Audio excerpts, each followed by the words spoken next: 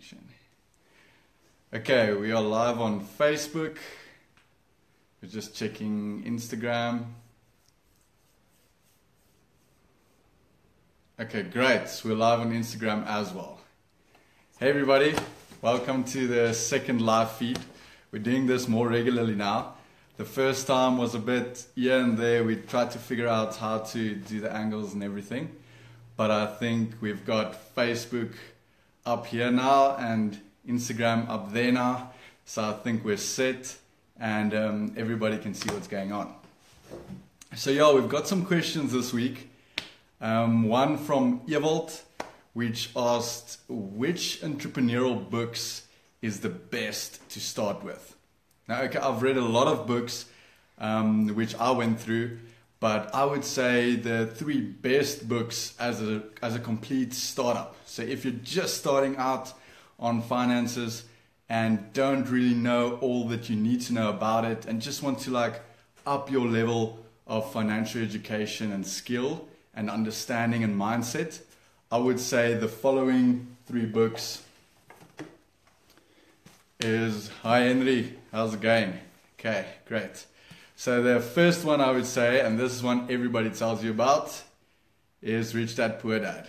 Okay, it's from Robert Kiyosaki. Very nice, just to change your mindset and make you think differently about money and about how to use it and how to view money, you know, as a financial, you know, aspect. And then the second one, Facebook to come back. Okay, we have Facebook online again. It's South Africa, guys, so you know, internet is always a struggle, as you know. So just to catch up with Facebook again, Instagram is paused now, searching for signal, reconnecting. So we went through Robert Kiyosaki's Rich Dad Poor Dad, How to Win Friends and Influence People, and then also Rules of Wealth. That's my three books that I would suggest to read as a beginner, as a start out, and just get your financial skill up there, get your financial level up there, and just, you know, move to the next level.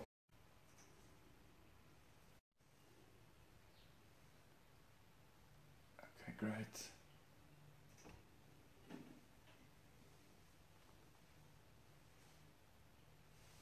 Okay, great. So Facebook is live again. We're still waiting for Instagram. As I said, it's South Africa, signal problems, Wi-Fi problems all the time. We have a good line, but unfortunately it's not always stable.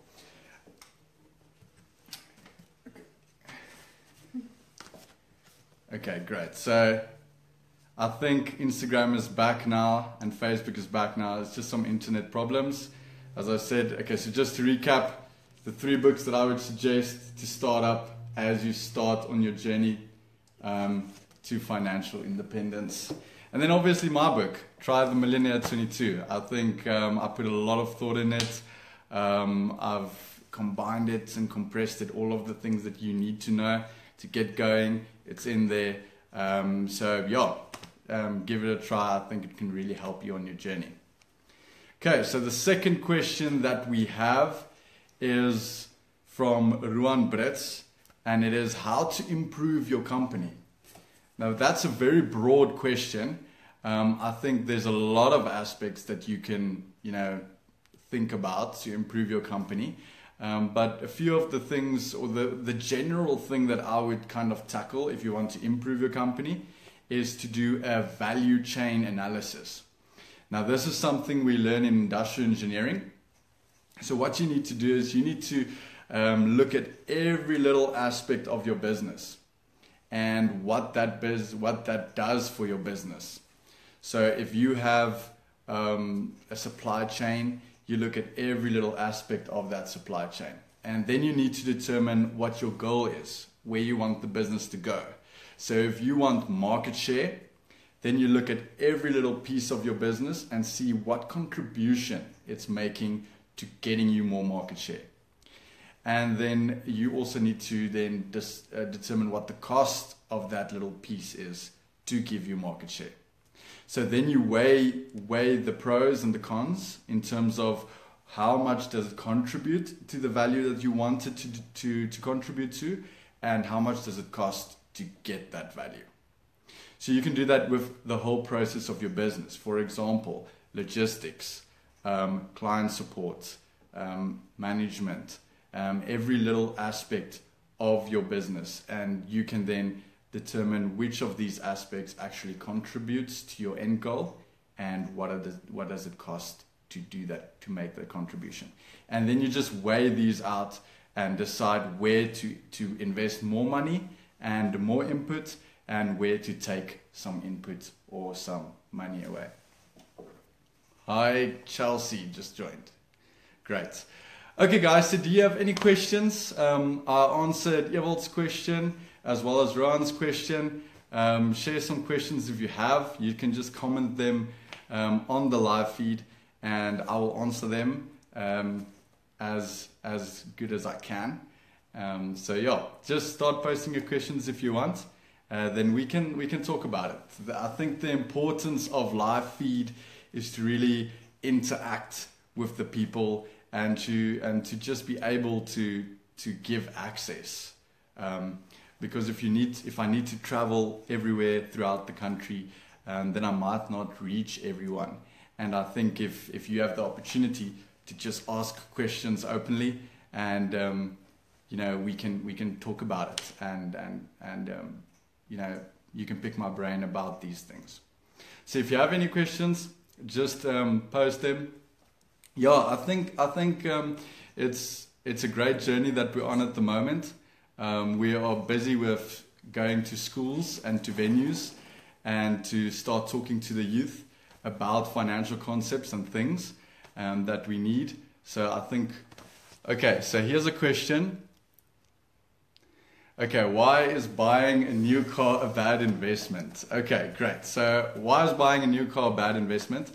The thing is, you need to look at the decrease in value. So for example, if you buy a brand new Mercedes out of the box, as soon as you take the keys, you already lose a large percentage of the value of the car, just because it's not brand new anymore. You haven't even driven a kilometer with the car and you've already lost some value.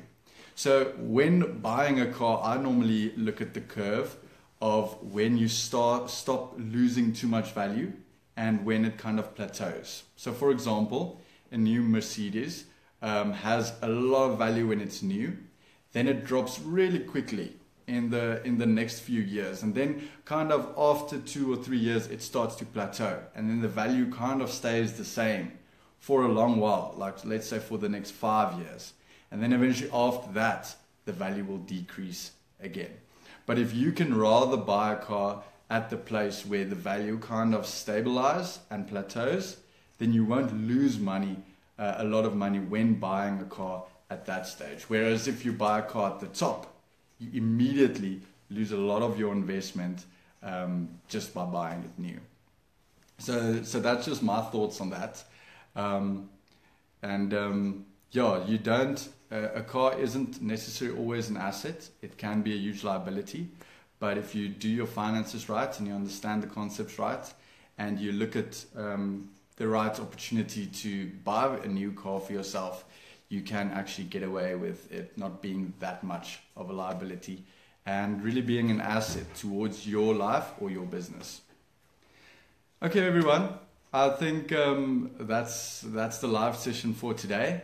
So thank you, Maria, Robert, JJ, Quintus, and there's a lot of people that joined in. Thank you guys for joining in, and thank you, Evald and Rohan, for your questions. And great, thank you for joining in for the live session. We will do this more regularly. Also, go check out the website www.millionaire.22.com, and you can see what we're up to and what we're doing on there, and then we can keep in touch. Great, guys, and enjoy the rest of the day.